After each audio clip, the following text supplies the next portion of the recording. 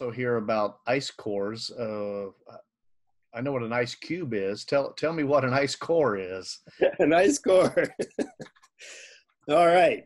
Well, the geoscience community has been the people that are predominantly glaciologists, but they're interested in monitoring climate. An ice core, the most famous ice cores, that the ones I'll talk about now, are ice cores that have been drilled in Greenland through the ice sheet. And that ice sheet is about 2 miles thick. And so two different teams over the years, over the decades, 4 or 5 different ice cores have been drilled from the surface of the summit of the Greenland ice sheet down to bedrock. And I'll talk about 2 predominantly. One was done by an American team and one was done by a European team. So it is drilling down through the ice and examining the ice cores. And it's possible to distinguish some differences between summer and winter, because in the summertime, the ice has hoarfrost on the surface because of the shining of the sun on it. And there's more deposition of, say, dust in the summertime. And in the wintertime, of course, each winter on average, there's going to be some snow that falls on it. So it increases the amount of snow. And so gradually the snow builds up because of the winter snowfall. Well, that ends up showing light and dark patterns down through the ice. So the geologists that are up working on the ice and they recover the ice cores, they do a preliminary count of observing the counting of those summer-winter cycles back in time. And I had the privilege of visiting with one of the leaders in this effort. He's a Christian geologist and he's at Penn State University. His name is Richard Alley. And I asked him, how far back in time did you feel that you could count those summer-winter ice layers with your eyeball? Because deep in the ice, the annual layers get thinner and thinner and thinner, and they can't be observed with the naked eye. And he said they felt they could go back with the naked eye about 50,000 years.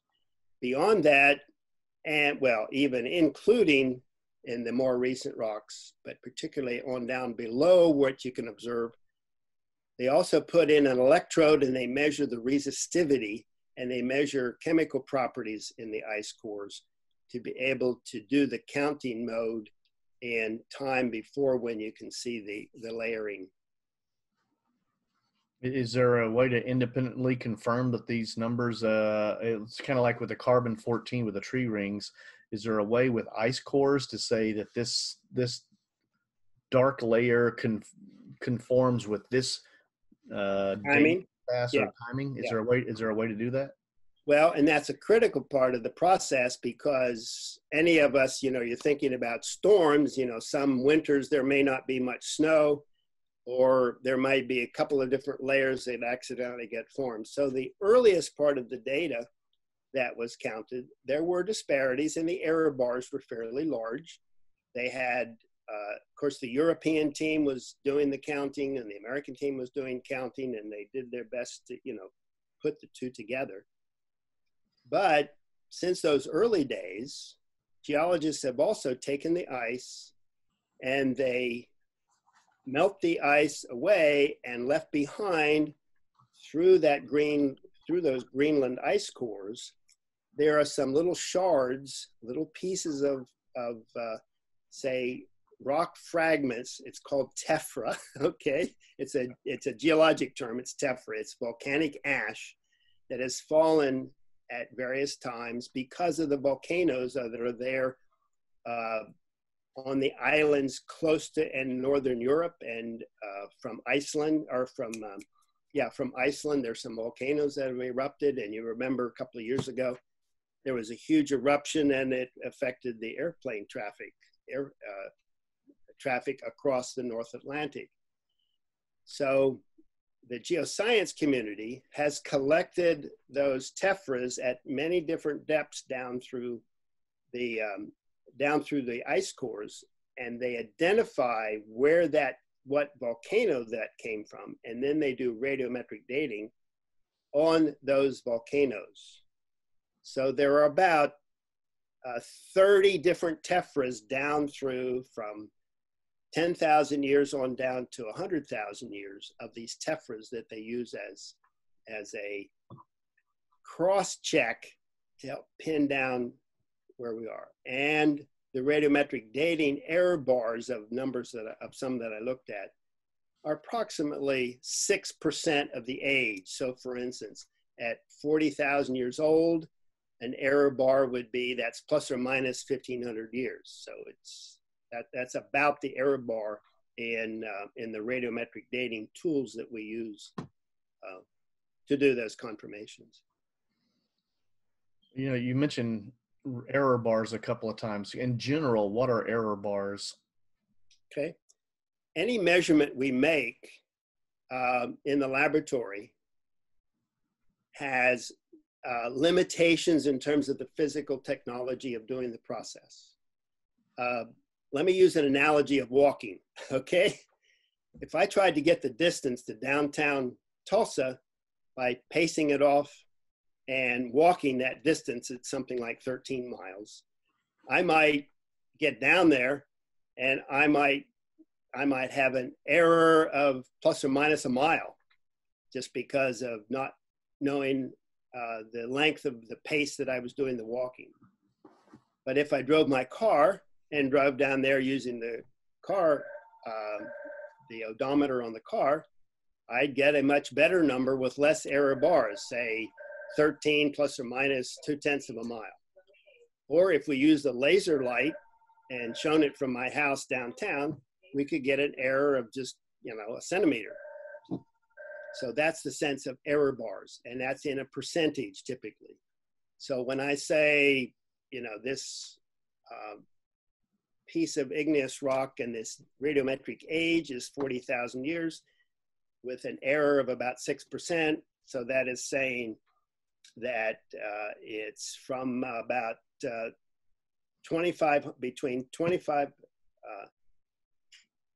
40,000 years, subtract 1,500 and add 1,500, okay, years. So 38.5 to 41. Yeah, 38.5 to 41.5.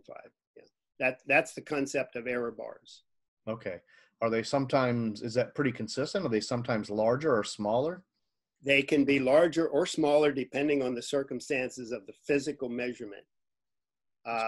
Some of the radiometric dating methods now are getting those fine-tuned down to 1% to 2%. And it depends on the quality of the sample, the number of samples that are done, and the nature of the particular radioactive isotope that's being used. But I have a tendency to always want to express the larger error bars just for truthfulness in making my presentations. I don't mind that the actual value is tighter than that, but I want to give the flexibility that this is reasonable. It might be better than this, but this covers the dominant range. So getting back specifically to the ice layers and the formation, how do we, I think you kind of alluded to this. You believe it's consistent. It's consistent because you can cross-reference to outside sources such as the volcanic ash. Right. Yeah. Okay. And you may have already mentioned this. How far back does this kind of dating take us? Okay, for the sake of, for our purposes here, the ice cores in Greenland go back to about 100 or 110,000 years. The challenge is down at depth on top of bedrock, that ice does not behave like the ice cube in your kitchen because it's under 2 miles of ice. It behaves more like a thick, heavy Play-Doh. So it slowly thins out and it slowly flows out toward the coasts. So down above bedrock, there's a fair bit of uncertainty as they seek to identify the ice core layer in there. But to about 90 to 100,000 years, it's pretty good. Then it gets questionable. But certainly not within typical young Earth parameter. No, no. Okay, so ice has been around for a while then. Ice has been around for a while. We can talk about Antarctica because Antarctica shows 4 different glacial maximum that have happened over the last 420,000 years. So there, the process of getting the age is more complicated because that's such a dry climate. There are other methods that we need to use and understand to get the age of that. Hmm. Well, getting towards a more biblical question. Yeah. Do you believe that the Noah's flood was local or that it covered the whole world? Well, from my perspective, I think from both biblical reasons and for geological reasons, I believe it was local. And here's my thinking. In Genesis 6 through 9, it describes basically the floodwaters as rising, rising, rising, rising, rising, and then basically receding. So it's described basically as one predominantly cycle, all right?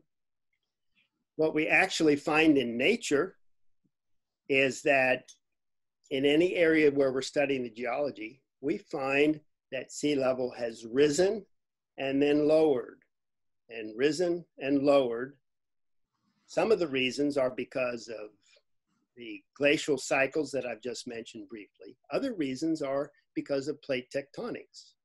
So for example, when India crashed into Asia, that was dramatically lifting up the rocks up to higher elevation. So that's one factor.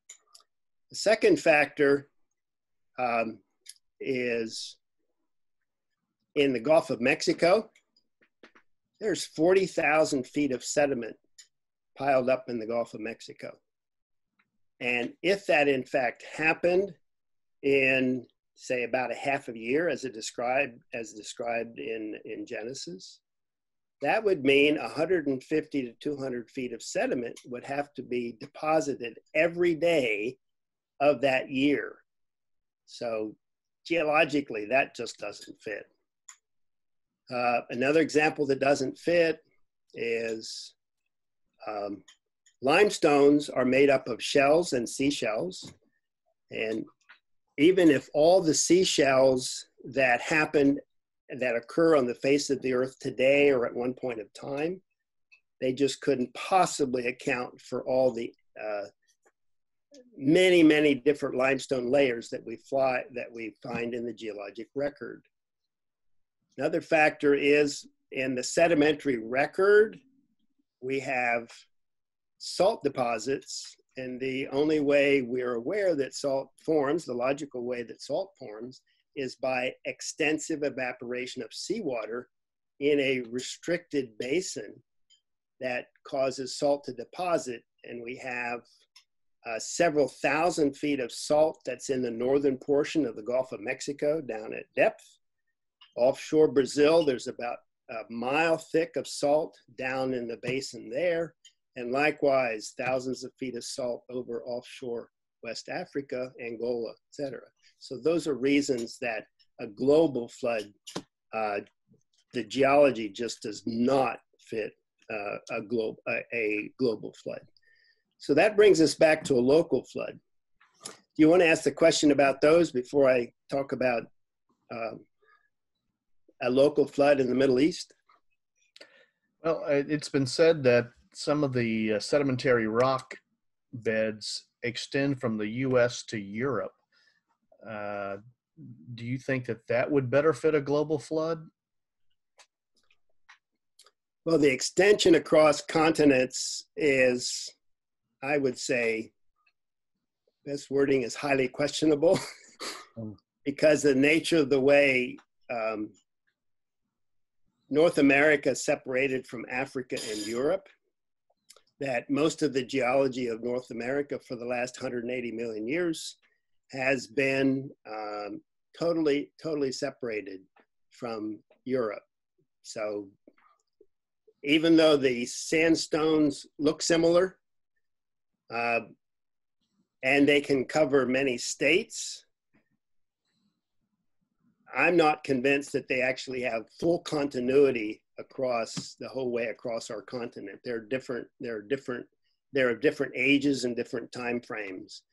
For example, the sediments that are in the Grand Canyon, the Coconino sandstone was deposited, say, over about 4 or 5 states, maybe coming up a bit toward up to northern Utah, but not the whole way across to the Appalachians in Pennsylvania. A book that I read here that I'm going to show as a content, okay, is called The Lost World of the Flood. It's written by Tremper Longman and John Walton. And the context is that they're looking at scripture in terms of understanding the nature of the literature that's in the scripture as describing the flood. And what we do know, and the context of what they described, is that there are clearly flood stories that go back before there was writing, okay? So the idea of catastrophic flooding is in almost all cultures around the world. And we have geological evidence that catastrophic floods have happened in a couple of different ways. One example is we have evidence that the Black Sea, which is a deep depression in Eastern Europe. It's a deep depression, and there was a time that the Mediterranean Sea was low enough that seawater did not keep coming into the Black Sea. And so the Black Sea area was a deep depression with freshwater lakes down at depth.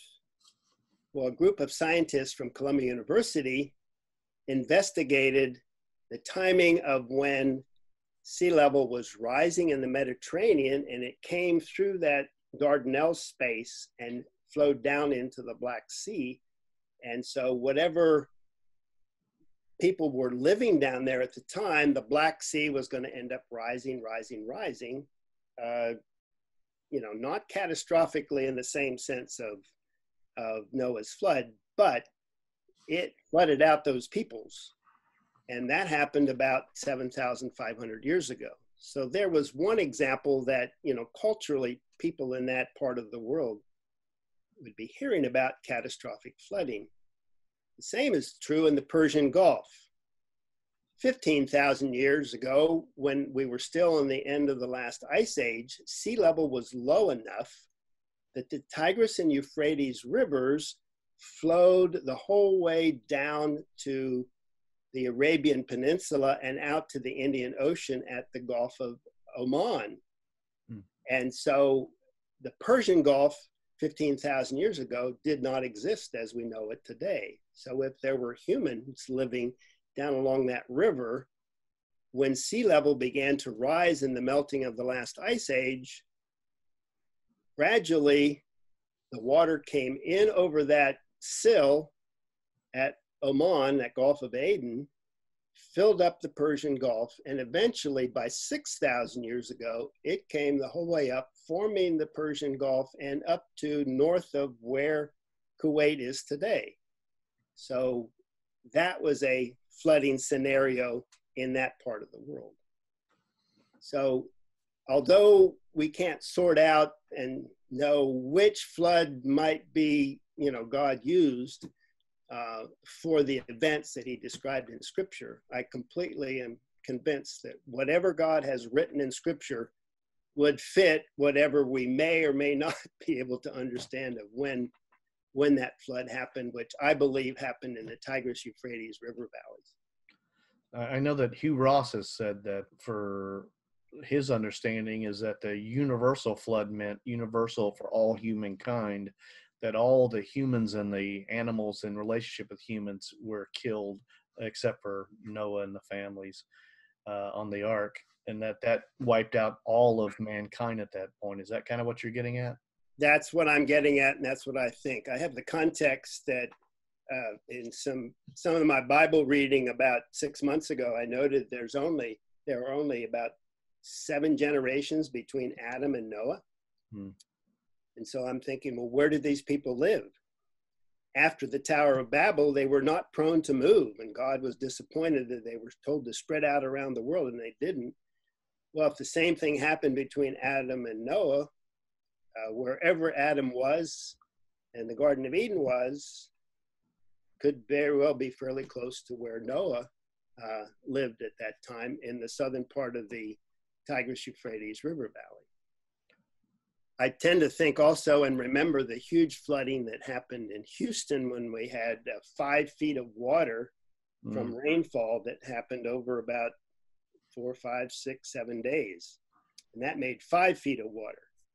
Well, if God flooded the Tigris-Euphrates River Valley with rainfall at that same rate that happened in Houston, that would end up producing 30 feet of rainfall in that Tigris-Euphrates River Valley back in the days of Noah. So God could use the natural processes that he have of rainfall by directing the rain, and springs, because the fountains of the deep sprung up, it's said also in Genesis. So I see that that's a reasonable, at least a better interpretation than worldwide, because geology just doesn't work worldwide. We do find some thick layers of flood deposits south of Baghdad. Most of them are just a foot or two, but there's several been discovered. One that's discovered is about 8 feet thick, that has some radiocarbon dating about 4,900 years ago. Another example down there has 11 feet thick of flooding.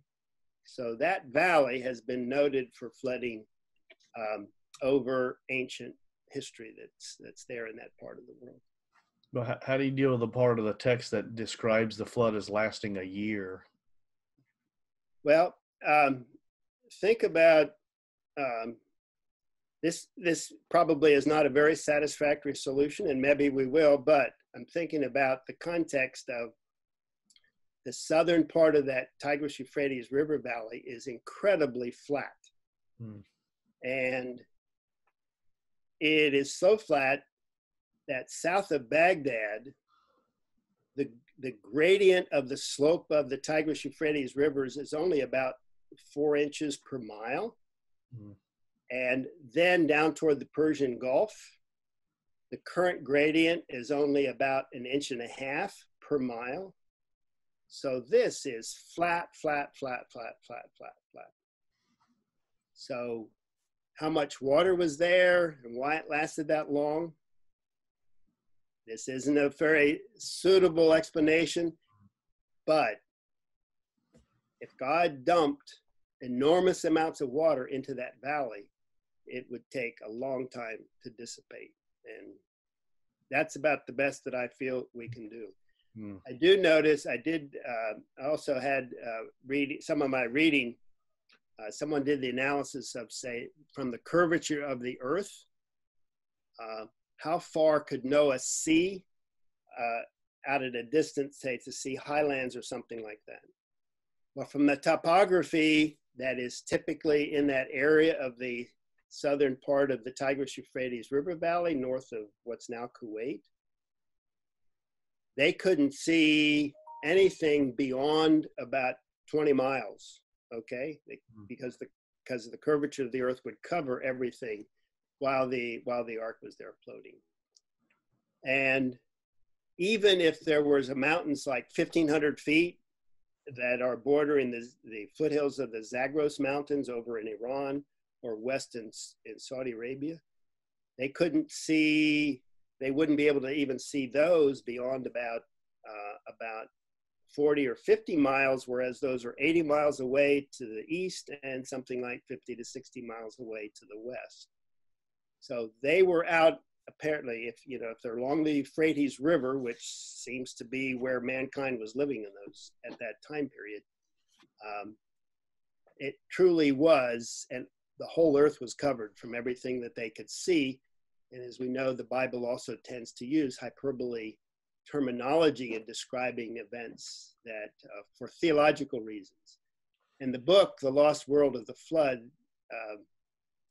Tremper Longman and John Walton make the really strong point that we should be remembering the flood for its theological reasons and purposes, and not be so worried, not, you know, the primary emphasis there is theological, not what the science is of the flooding process.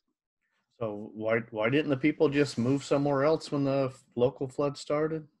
Well, the distance they had to go, they didn't. Remember, the people were described as they didn't want to move. You know, they were stationary, and it was described as they were going about their business, and the flood came. So they weren't prone to be moving. It came so fast. Okay. Flooding the valley, it came so fast they couldn't. Well, for my scientific apologetics students, the question is, what do you think is the single greatest issue facing scientific apologetics today?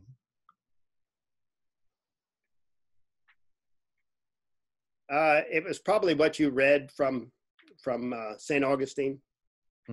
Exactly that covers it better than I could say it.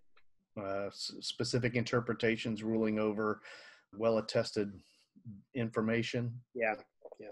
Okay, so obviously the follow-up question is, how do you approach that issue? And I think you've already answered that throughout the last hour. Well, I want to be sure that I speak the truth, things that I can back up with evidence. And I want to do it as gently and patiently as I can, recognizing that so many people do not have exposure to creation story through geology and geochemistry, as I've had the opportunity over the last 50 years. And that's why I'm called into this and pleased to be able to do so. So finally, do you have any advice for the scientific apologetics students in my class? Well, please seek to keep an open mind, recognizing that God's word and God's world necessarily need to fit together smoothly and in harmony. And I can offer a book to help in that process. My colleague, Greg Davidson, has written a book called Friend of Science, Friend of Faith. And the subtitle is Listening to God in His Works and in His World, and His Works and His Word. So that's one. The other I have to mention, because I'm a co-author of it, is the Grand Canyon Monument to an Ancient Earth. And that's the one that we use to describe and address the issues in the Grand Canyon, covering radiometric dating, the age of the rocks, the sediments, the type of sediments. And our subtitle of the book is, Can Noah's Flood Explain the Grand Canyon? So we're seeking to invite the students to come in and use this to look at the data for themselves and listen.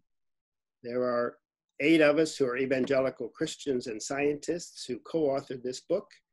We have had a few people who are not in the faith community because of their specialties, but they were willing to cooperate with us.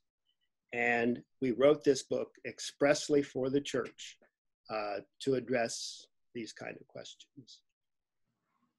Okay, well, thank you so much, Ken, for being on the show today, for your knowledge, for your devotion, for your humility. Thank you so much, and I hope not just my students in the class, but the people watching this later on the show will learn much from you. Thank you. And thank you for the opportunity. I appreciate being here. It's the highlight of my June. I don't know if that means much, but you're very welcome.